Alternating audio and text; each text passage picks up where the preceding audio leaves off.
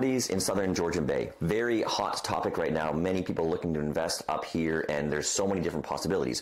What's really important when we're talking about short-term accommodation, STAs, is to understand how many town lines we have here with Simcoe County and Grey County and the 6 municipalities that we live within. Specifically, people may not know the lines between Collingwood and Blue Mountain, Craigleith, Thornbury, Meaford, Wasaga Beach, Clearview. There's so many different lines and governments and rules for short-term accommodation when it comes to Airbnb and things of that sort. So today what I want to talk about is short-term accommodation at and around Blue Mountain Village. So when we think about STAs, there's so many condos around there, and many people will come from the city and they will want to Airbnb their condo, but there's only 8 condominium complexes up in and around the village that you can actually do short-term accommodations at. And there are very strict rules and very strict licensing against this and fines for anyone that breaks these rules.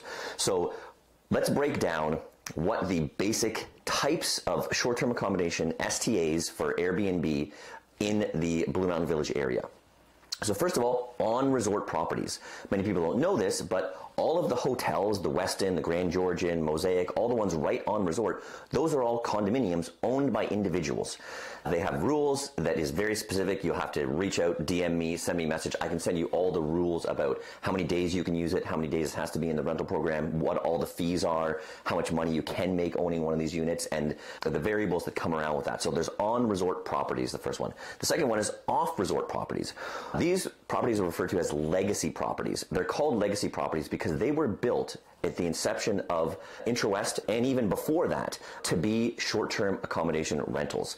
Some are even considered commercial properties when you go to get financing. So that's another layer of things that you need to look into in terms of buying these properties and what it might mean for your financing. So again, DM me for specifics on that because that could be a whole 10 minutes on just ruling on that. Now let's talk about off-resort properties. These are the 8 condominium complexes surrounding the village that are considered legacy properties and you can use for short-term accommodation, rent as Airbnb, and even manage yourself or hire a company. So the 8 legacy properties around the resort are North Creek Resort, Wintergreen, Rivergrass, Sierra Lane, Snowbridge, Cachet Crossing, Mountain Walk, and Chateau Ridge. We'll put these in the comments below as well on YouTube. So these properties were built either at the time of interest or even before, around 88, 90, to be used as hotels basically for short-term accommodation up and around the village. So they will always be grandfathered in, they will always be legacy properties, and you can always use them for short-term accommodation. The great thing about these properties is that you can manage them yourselves and use them yourselves without any limits of how many days you can use it. So you can earn some income on these properties while also using it for a family retreat, for long weekends, for holidays, whatever it is. Even just use it in the shoulder seasons where the income isn't as high and then rent it out during the high seasons.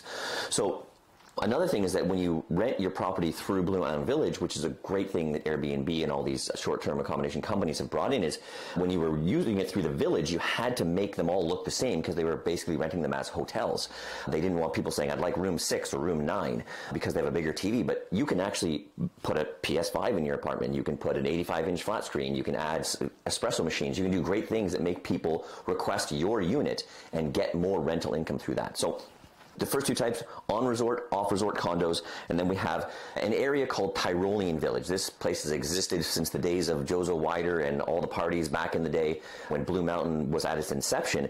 And this, through the Martinic family, has just become a whole bunch of homes, chalets, singular duplex, triplexes that just pile people in for short-term accommodation. Some are quite old chalets, some brand new ones are being built, which are outstanding, that are used for corporate retreats and things like that. So this whole area called Tyrolean Village, a little bit south of Toronto Ski Club, this is a ton of very high-producing short-term accommodation chalets. They sleep from 6 to 26.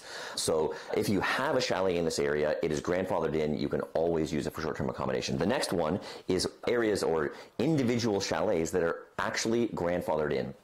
You can go on the Town of Blue Mountain website and read through what this actually means, but there are a few chalets around the region that, even though that area does not allow short-term accommodation, they have been doing short-term accommodation for so long that when they changed the rules and sectioned it all off, they couldn't take away the licenses from these people, and they're allowed to do it. So you can even click on the town website and click on a map and see where they are. Quick tip for buyers: it's a good idea to do that if you're thinking of buying a chalet in the area. Just go online and see if there's a short-term accommodation rental nearby you, because every Saturday and every long weekend, holidays through the summer, you might have a neighbor with 16 cars in the driveway because they have a stag party or a bachelorette or whatever it is. It's a little tip just to find out, why is it so busy next door? Well, they might have a grandfathered in short-term accommodation chalet.